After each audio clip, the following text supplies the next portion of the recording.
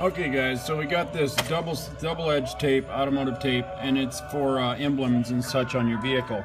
So I have this one here that goes on that Dodge over there, and I've cleaned the back surface of it, and I've just taken the tape and cut it the length that I needed, and I've already peeled that back to show you.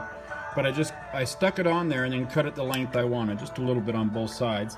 And then you simply peel back the red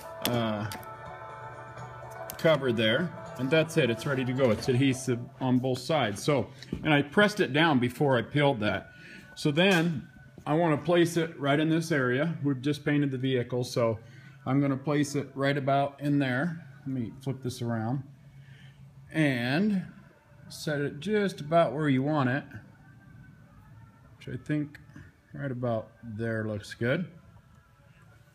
And you can roll this out with something, but all I do is just press it good on one side, press it good on the other side.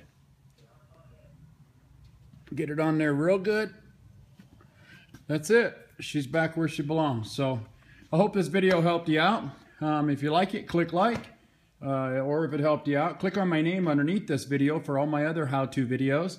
Click subscribe, please, and click like I said. So I do appreciate you guys' time. All the comments you guys always leave on my videos, thank you very much. They're always awesome comments. So I hope this helped you out. Enjoy.